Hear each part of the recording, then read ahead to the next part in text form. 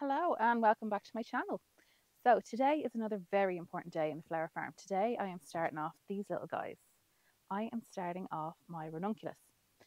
So I've tried these ones before and I didn't have much luck with them. Namely because I think I started them a little bit too late for the conditions where I live, but also there was a few things that I didn't take into consideration, and now obviously from learning from that bit of a disaster I have more of an idea of what I'm going to do. Now again, it's only my second time growing them, so I don't know how this is going to turn out, but it's just to kind of document the process more for myself than anything. So ranunculus, what's the thing about ranunculus? They're also called Persian buttercups, and to me they're a real like luxury flower along the same lines as a peony. Now whereas peonies are quite hardy, plant them outside, they're perennial, they come back year after year, they don't take a whole lot of effort. Ranunculus do take a bit more effort. So like when you're planting them, you have to remember that they're a big favorite of rodents, so you have to try to keep them safe from rodents. They have a tendency to rot if you leave them and sitting them in cold wet soil, which is hard because you're growing them over the winter and it's kind of inevitable they're going to be in cold wet soil at some stage. So they do take a little bit of looking after. The place where I really went wrong the first time that I grew them was that I planted them straight outside in the spring when it was time to plant them out with no real weather protection.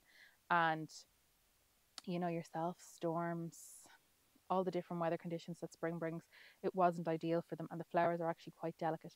So that's why I've decided this year I'm going to experiment and I'm going to grow a crop of them in the polytunnel, because really when you plant them and when they flower, you don't have tomatoes or anything really growing in the polytunnel at that stage. So it's kind of as much about wanting to see if I can make the polytunnel work a little bit more for me.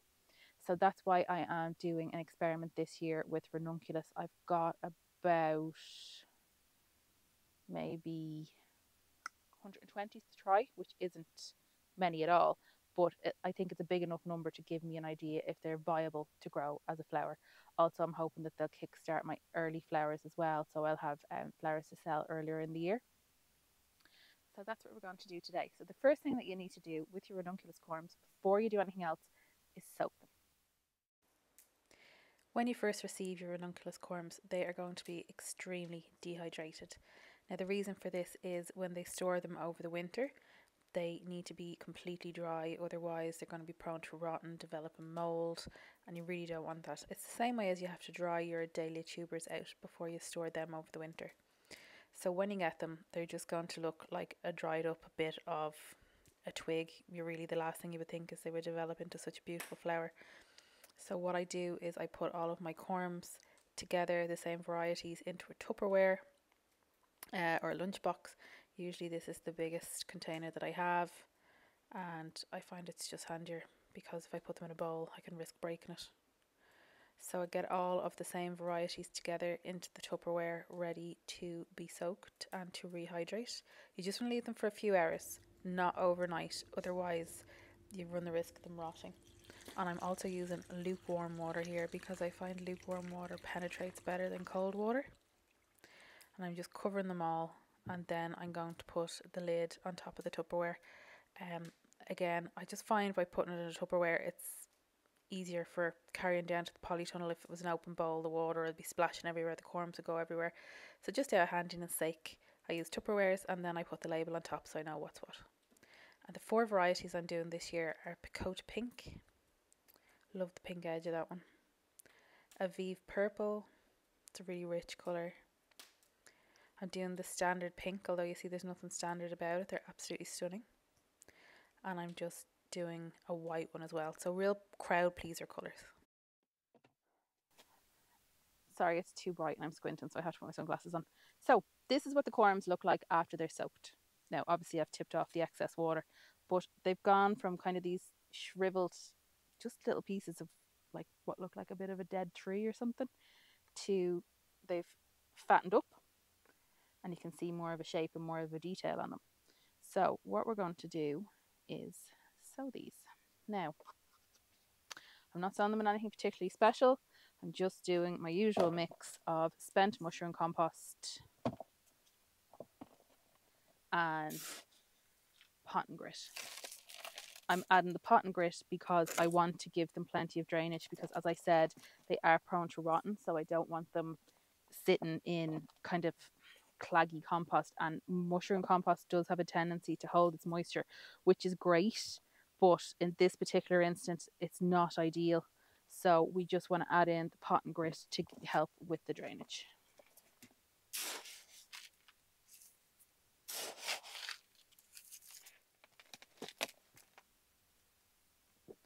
So that's what it looks like. That's kind of the ratio of grit to compost that I'm looking at there. Pot and compost, or pot and grit, is also a good one to just flesh out your pot and compost, because you know the bags of pot and compost can be expensive, and that grit I bought was like a 20 kilo bag, and I think it was like $6.99. So even if you just put a few scoops of it into your compost and mix it through, it kind of makes your compost go a little bit further. And drainage is never a bad thing in compost, so that would be my little tip. Add some of that to make your compost go further. So this is the seed trays I'm going to be planting my ranunculus in. They're very heavy plastic. You can get them on different places online. I actually got them off a guy on Facebook Marketplace up the north somewhere. He sells them off. They were good value. I think they were about £1 a tray. They're really good. Do you remember I was saying before that I prefer the soil blockers because the trays are very flimsy and they break? These ones aren't. They're very hard plastic. I've had them for a good few years now. They're definitely worth the investment. I usually use them as well when my tomatoes are growing bigger. I use them for my tomatoes, so I use them a good bit. But today we're going to do our ranunculus in them, because ranunculus need a bit of space. Like, they're going to stay in these trays until January, February-ish. I'm just after pricking myself on the thorns that I have it there for a reason. We'll go into that in a minute, actually. So for now, I am just going to go and fill this seed tray. So that's about how far I'm filling the seed trays. As you can see, I haven't filled them all the way to the top. And the reason being is that when I put my ranunculus in, I'm just going to kind of sit it in onto the top of the soil. So another thing to say is this is the top and this is the bottom. So the way I remember it is, it's like this is the legs and they're down on the ground, and then this is the head at the top of the body. So the legs are standing on the ground and you want the legs standing on your compost. That's just the way that I remember it. You can remember it whatever way you want. So I'm just very lightly sticking them into the top of the compost. I'm not burying them, I'm just sitting them in. So there you go. That's what they look like when they're just sitting in. Now, what I'm going to do next is, this is a tip I was given a while ago by somebody about growing peas. So I figured that it would extend to ranunculus as well. So as I said before, like, these are very, very prone to being eaten by rodents before they've even sprouted or anything. They absolutely love them. So you need to really protect them, and there's different ways that you can do it. I mean, if in an ideal world, I'd just cover them with something and weigh it down. But even at that stage, I think once they start to sprout and you have to take off the cover, they can still go at them. I think they can still kind of fairly dig them up until they're plant size. So what I want to do is I'm going to try this trick that somebody told me before about planting peas. And I went and cut these briars from the hedge. And what you do is you cut bits of the briar. This is not sharp.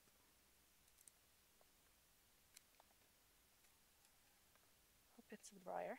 And you put it across. And the idea is like that. See, I have them across that, and the idea is, if the little rodent friends go trying to dig up your ranunculus, that their little noses will hit the thorns on the briar and it will turn them off digging them up. Now, again, I don't know if that's an old wives' tale. I don't know if it'll work, but I'm willing to give anything a chance. I mean, if I see excess, I should really have gloves on doing this. If I see excess rodent damage or any sort of real issue, I will just put traps down around them. But for now, I am going to try this trick.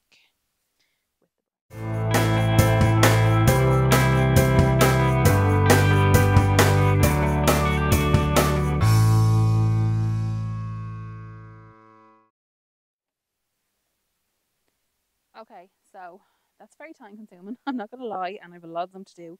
So maybe for the next tray, I'll just do a couple of lengths across and then put the soil in on top. But that's the idea anyway. So what I'm going to do now is I am just going to loosely cover everything. You don't want to bury them too much or cover them too much.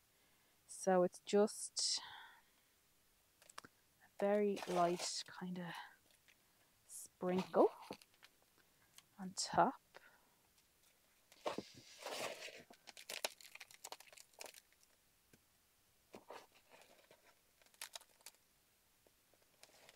I'm not going to water these either because there's enough moisture in the compost, and they were soaked as well for about 4 hours today. So there's enough moisture there. We'll let them use that up first and settle in before we do any more watering. Okay, so my God, my hands are not going to survive today. And as always, don't forget to label. I had this one written out before I even started, so they're my pink ones. So there we go, first tray down. That's Ranunculus started. Okay, I'm back. I'm onto my second tray. I tried just lying the lengths of the briars across them. It just wasn't working. They were just moving too much. It's too time consuming to cut the briars into each individual bit and kind of stick them down. So I've decided, I'm very sorry, the chickens have just decided that they want to kick off. Girls, he's okay. What's wrong? Huh? Okay. Please just ignore them. So what I've decided to do is I went out and I picked some thistles. The thorns on these are really aggressive. They're really sore. So they're actually probably better than the briars. So I am just going to cut a few pieces of these into the top. I know eventually they'll break down, but I think just initially they might give enough protection to get the plants started off. I know this is still time consuming. It just doesn't feel as time consuming as doing the briars. So do a little few bits in each one. Poor little mousies or radigans will not appreciate it going into their snouts when they dig down, but oh well, sorry. Okay, just going to put a bit of this on the top of each one.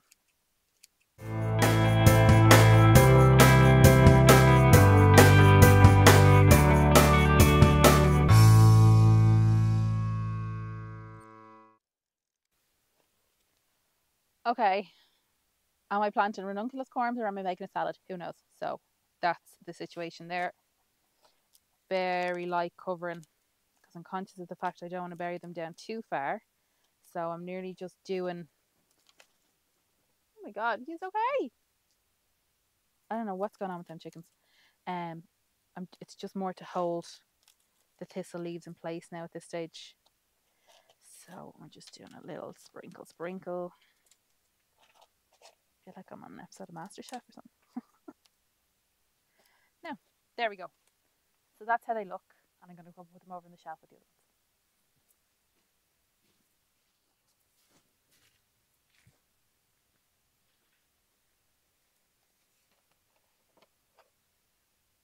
So there we have it. All the ranunculus are planted. I'm really hoping my little trick of putting in the thistle leaves is going to keep any little visitors out and stop them from digging them up and eating them. Time will tell. I'll keep a really close eye on them, and if I think it's not working or there's any sort of an issue, I'll come up with a different plan. But for now, we'll go with that and see how it goes. It's over here with the rest of the flower seeds, which are all doing really well. We're getting great germination on them. So I will pot them up now, start potting them up into the next size of the soil block whenever I get a chance. But for now, that's the ranunculus done.